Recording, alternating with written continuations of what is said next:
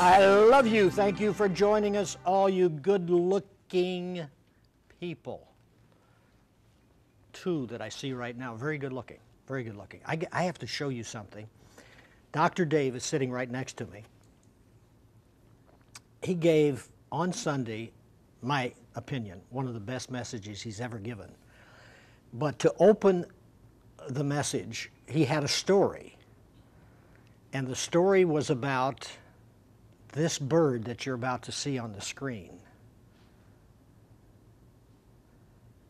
It's a sand crane, right? Sandhill crane. Sandhill, okay. Sandhill crane. There's another one. Take a look, Dave. Have you seen those birds lately?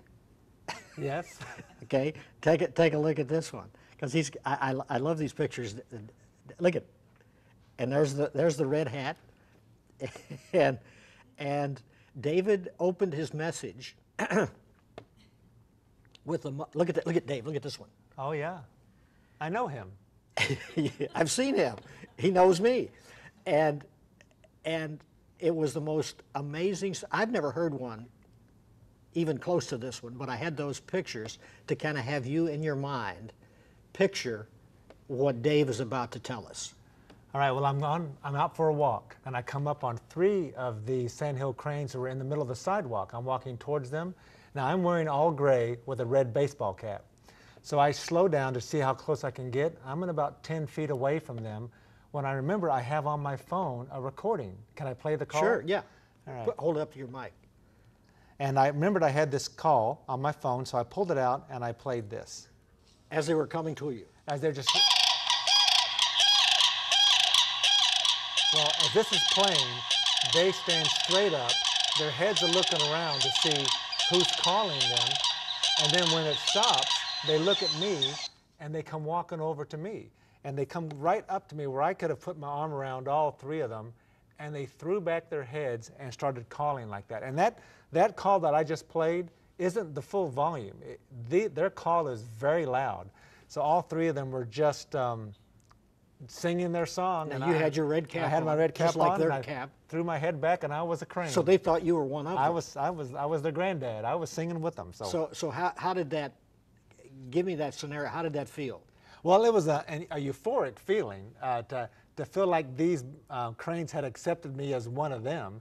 And then when they got done doing their call, they flapped their wings, and I bent, and they flew right over my head. And I got the feeling they were saying, "Let's go, let's go to the next spot." And they wanted you to join them. And they wanted me to join them. And but what was funny was you weren't sure that recording was. Yes, they have it could have been a mating. A mating call, or what they call the mobbing call. The mobbing call is when they're telling the other sandhill cranes, attack. Somebody is attacking us. Come help me get rid of this. So I didn't know which call I just played. So I was a little apprehensive until they flew away. I just had to share that with you. And by the way, I got something else to share, Dave. You'll be interested in this. This guy has stopped watching our program because until he loses those glasses, meaning apparently the white ones. I'm serious. He is on some new medication. Has he been watching Elton John videos? I'm serious. I will pray for new glasses for him. Poor Sharon. Give her my condolences. I'm serious. Exclamation, all of God bless you guys. Goodbye, Herman. I love you, man. Hate those glasses. I'm really serious. Really. So we have different viewers out there that have some really spiritual depth, Dave. You know, if they stop watching Bible programs because of a pair of glasses. People would leave church over those glasses. Yeah. And colors of rugs, right? Yeah. Okay, we're going to get back to talking about heaven. And I have some things that you will see on the screen. Dave is going to have some references that hopefully, as you open your Bible, remember, when you start this program, you have your Bible, your pencil, and hopefully a pad. It's great to just take down some of the references and go back to them after the program and in depth start studying the Word of God. That's what this program is all about. It is amazing how many people, I had a person come to me in Sarasota the other day, we were down there in a Bob Evans restaurant, and this guy was from Scotland. And he said, I set my clock at 5 o'clock every Friday. And he said, I'm going back to Maryland. And I said, well, do you have a dish, so that you can, I said, we're on Dish TV. And he goes, really? Yes, I have Dish. So he's going to be watching in Maryland. So it's amazing the response of people that enjoy getting into the Word of God and hearing a teacher that lets the Word of God say what it says. Okay? I won't go any further. Dave, put some of these up on, this is part 3, by the way, on the subject of heaven. And we'll start with some of the, yes. Quotes. Here we go. Some of the quotes. We are ready to go. As I'm talking, he's getting ready for it because these are all computerized. Now, these are all from Randy Alcorn's book, yes, Heaven. And by the way, I'll tell you how you can get your copy during this show and the second part of our show, because it is imperative, and I say that again, imperative that you get a copy of this book. It is, I'm reading it the second time. Dave, who has this enormous brain, can read something one time and he's got it, okay? Well, I wasn't born that way. When Christians die, we enter an intermediate stage, or state, a transitional period, our future resurrection to life on the new earth. In other words, it's not our final destination. Is that right? Yes, with certain explanations to it. Okay, give it. When we die, we don't go into the coffin and sleep in the coffin in a confined environment until the resurrection. We go to Abraham's bosom. In Luke 16, where the rich man dies and the beggar dies, and the beggar is carried by angels into Abraham's bosom, and the rich man dies and he goes to hell, and there's this conversation between the rich man and Abraham, where he says, Father Abraham, send somebody to dip their finger in water and put up my tongue. And Abraham says, I cannot do that. Then he asks Abraham to send somebody to tell my brothers that this is all real. Well, the believer, the leper, the beggar who died, went to a place. He didn't go just into the ground and sleep. He went to an intermediate heaven where Christ is. The Bible says to be absent from the body is to be present with the Lord, but it's not in our ultimate destination. It's in a transitional heaven, because a new heaven and a new earth is still being made and yet to be revealed. So we go to Abraham's bosom, or paradise would be an Old Testament word, and there we wait for the resurrection to this new heaven and new earth. Next one on your screen, when we die, believers in Christ will not go to the heaven where we'll live forever. Instead, we will go to an intermediate heaven. And that's sort of what we just talked about.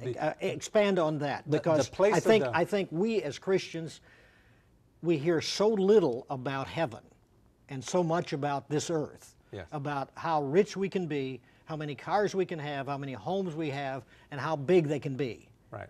And how many glasses we can own. But we don't hear a whole lot from the pulpit about heaven. And we're only here 70 to 80, sometimes 90, sometimes like George Beverly Shea, 104. But we are going to die, and if we know Christ as Savior, heaven is our destination for all eternity. Yes. And so there's very little taught about that. So Dave, put that back on the screen so we can kind of, again, put that in our mind. When we die, believers in Christ will not go to the heaven where we'll live forever. Instead, we'll go to an intermediate heaven. Okay, now, to a lot of people, that's like new theology. Yeah, and it's not purgatory, and Right. it's not limbo, Yep. which is a non-biblical concepts. This is a place of the dead, Sheol, called in the Old Testament, where the dead go. And they go in this place to one of two places, what we would call Hades or hell or paradise. And they are separated by a great gulf. They can't cross over. You go to one of these two places awaiting the great day of resurrection. Believers to go to the eternal heaven, unbelievers to come to the great white throne judgment, to which they'll go to the lake of fire. Both of these places are very similar to the ultimate destination, just not to the same scope or same degree. That rich man who died in Luke 16, he is in burning fire, but he's in hell. He's in Hades. He's not in the lake of fire yet. Now that's but it's debated very too, similar. whether it's fire. Well, whether it's literal fire or the pain is literal, it's the pain that fire would bring, that's for sure.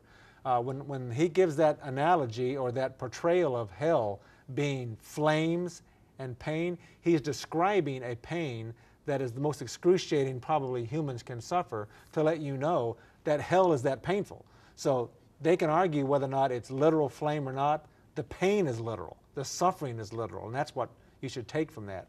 But let's say, because that is not the lake of fire, but the suffering is very similar, the same thing is true about paradise. It's not the ultimate heaven, but it's very similar. It's a beautiful place. It's a wonderful place to go, but we're waiting to be called to the home that Christ is building for us, that he mentions in John 14. The next one on the screen, Dave, will await the time of Christ's return. Will await the time of Christ's return to the earth, our bodily resurrection, the final judgment, and the creation of the new heaven and new earth. Yes, there are some things that still have to happen in the prophetic calendar. It's one of the reasons why we know the Antichrist is not here yet.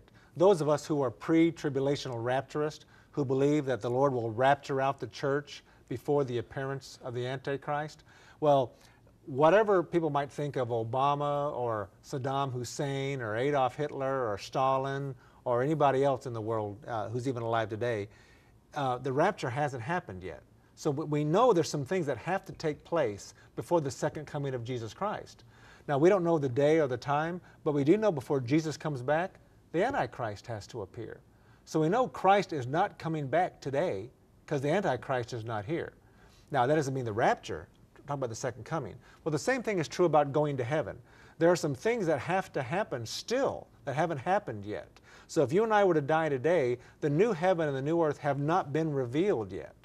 The marriage supper of the Lamb has not taken place yet. We have not been granted our white robes to wear yet. We have not come back in victory on horses yet with our conquering king. Those things haven't happened, so where do we go now?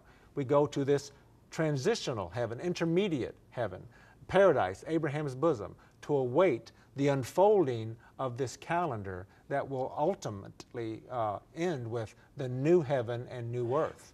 Will we be judged when we die? Not judged, assessed would be a better word. Okay. It's called the judgment seat of Christ or the Bema seat of Christ, where believers, their works are assessed. Why the name Bema? It's a reference to the Greek practices of the Olympic Games. Bema means elevated, platformed. So it's really just the word for an elevated platform, which is like in our Olympics today, you have that one level, bronze medal, silver medal, and gold medal is elevated. So it's the Bema seat of Christ where your works are assessed and you are granted the rewards for your works. It's not a place of punitive action. That's the great white throne judgment. The judgment seat of Christ is the Bema seat where your works are judged for their value or their significance or their purity. The marriage supper of the Lamb, you mentioned that. Yes. I've got some notes here so I don't forget because, you know, off the top of my head, and then after the program I go, boy, I wish I would have asked that, so I'm putting them down. The marriage supper of the Lamb, what is that, the significance of that? Well, the significance of it is the fulfillment of both Old Testament and New Testament theology. In the Old Testament, Israel is presented as being betrothed, they're married to God. And God refers to their idolatry constantly in the Old Testament as adultery.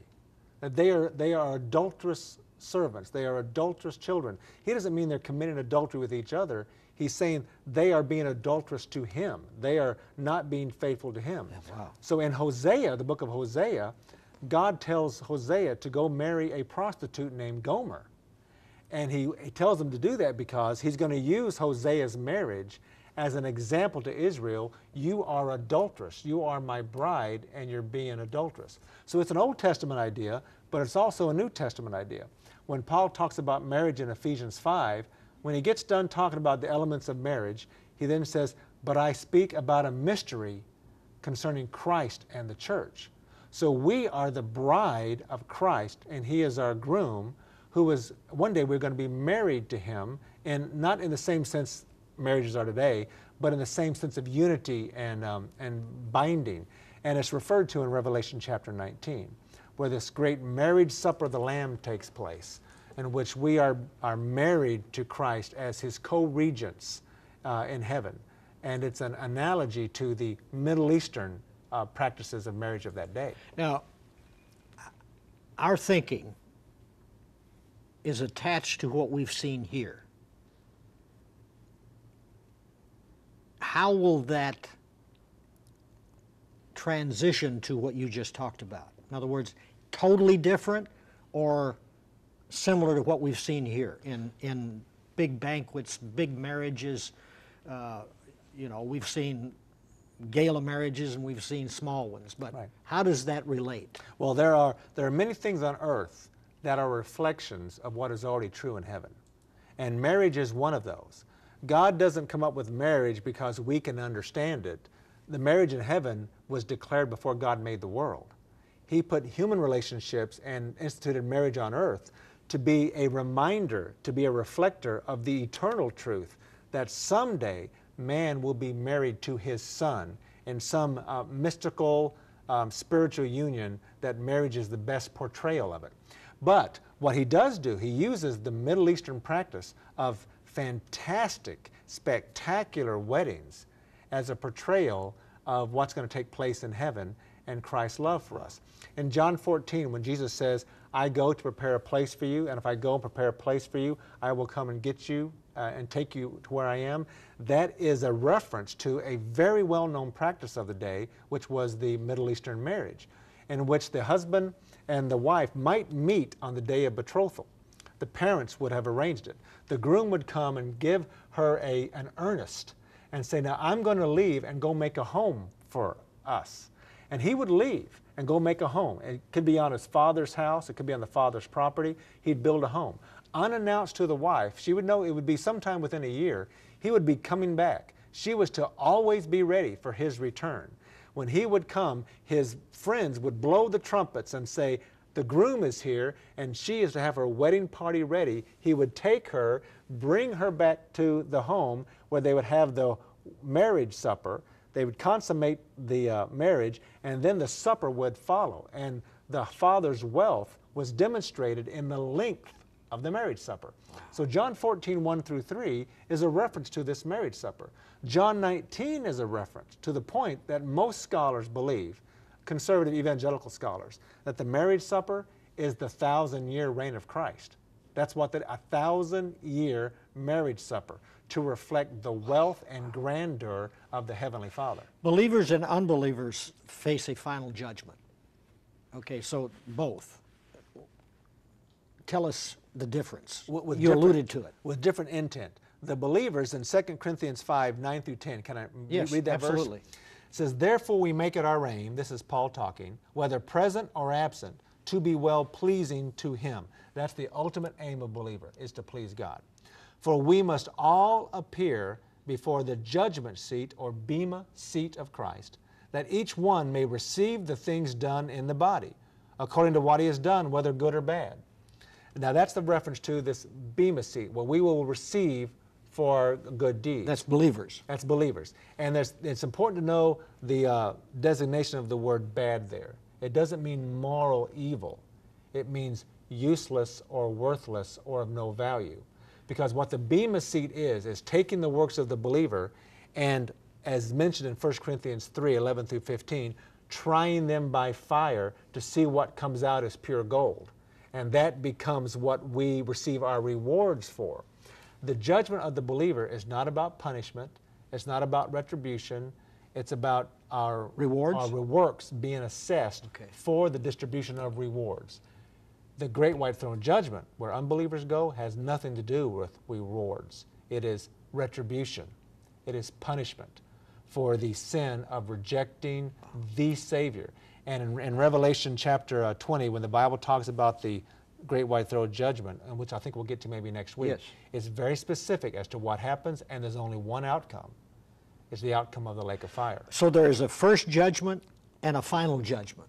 There's a final judgment for both of us. Ours is the bema seat. unbelievers is the great white throne judgment. We only have one judgment, believers. It's the bema seat of Christ, in which our works are assessed for the rewards we will receive. Not to see whether we'll go into heaven or not, but what kind of rewards we will receive. And then the Bible hints in Revelation 20 what we're going to do with these rewards. The 5 crowns, the crown of righteousness, the crown of life, the faithfulness crown, the purity crown. We're going to take them and throw them at Jesus' feet anyway. Wow. Because we're not going to walk around assessing each other for how many jewels you have. It's God's honoring us in terms of the faith that He put in us, the work that He did through us. He will honor that at the bema seat, and then we'll live forever with Christ. Our works do not affect our salvation. No, because we didn't get it by works. We don't enhance it by works either, and we don't maintain it by works. It's interesting that some denominations kind of teach that. It's a natural tendency of man. That it's almost how good you are and how good you remain determines if you're going to make it. Well, and it sneaks into all of our theology, to be honest with you. Even those of us who believe that you are saved by grace and you're saved by faith alone, after we're saved, we tend to live by works. And we think that we maintain our relationship with Christ by works. Yeah. But our fellowship with Christ, our communion with Christ is affected by the faithfulness of our walk. But our relationship is declared by new birth. We don't get born again every day. You get born again one time. And then you are born again. You are a child of God. You might not be a very faithful child of God. You might be a child of God in rebellion. You might be a displeasing child of God. But if you're born into God's family, you are a child of God. What He then demands of us, we are to live our new life out to please Him. So, but sometimes we get that fuzzy, and we as evangelicals can often think, well, you got to live good in order to please God. You got to live good to even get a chance to make it to heaven. Are you going to get in there by the skin of your teeth? It's all by grace. We're saved by grace. We're maintained by grace. We're always hearing, "Well done, thou good and faithful servant, come on in." And we get that in our head. And we say, am I close to that? So the works do create that kind of a lifestyle. Yes. Because we want to hear that. Our works have an effect on how much we please God if those works are done by faith in complete submission to Him. Not the accomplishments, not the achievements, but like say for a single mother, she's working 3 jobs trying to provide for her little children. Her act of service and devotion to God is to do that by faith. Wow. She may never preach a sermon, right. may never win anybody to Christ, but she's devoting her life to the welfare of her children in obedience to God's command on her life to be a mother. He's entrusted children to her. That takes faith. God will reward that faith. Wow, that's good so to know. we please God by our faith, not by the elevation of our deeds. Let's go through some of the scriptures that you gave. 1 Corinthians 3, 11 through 15. Each one's work will become clear, for the day will declare it, because it will be revealed by fire, and the fire will test each one's work of what sort it is. If anyone's work which he has built on it endures, he will receive a reward. If anyone's work is burned up, he will suffer loss, but he himself will be saved. Yet so as through fire. Now this is not the fires of hell. This is the fires of God's purification, getting rid of the dross of wood, hay, or stubble. Wood, hay, or stubble goes in, and we see what comes out. Yeah. And the wood, hay, and stubble will be burned up. The faith that we've demonstrated will come out like gold. And so these are fires of purification, not of us and our sin, but of assessment and evaluation of our works. I was reading someplace that they were asking this silversmith, he was boiling the silver, and the person said, how do you know when you are supposed to stop? I mean, how do you, and he says, when I can see my reflection, all the dross is taken away. Yes. And that's a picture of, that's when all of our unrighteousness and everything, when we can see His face in the life that we now live, we are now reflecting Him. Yeah, the ultimate end of the Christian life is to be like Christ. Yes. And it's to reflect Christ through the fruit of the Spirit, the words of God, and the attitude of Christ. That's the ultimate end of Christianity. Wow. Not to build great churches, not to build great monuments, not to accomplish some great world-changing event, but to reflect Jesus, because the Bible says it is God who works in you, both to will and do of his good pleasure. Well, God doesn't have 5 million Billy Grahams out there. There was one Billy Graham. Yeah.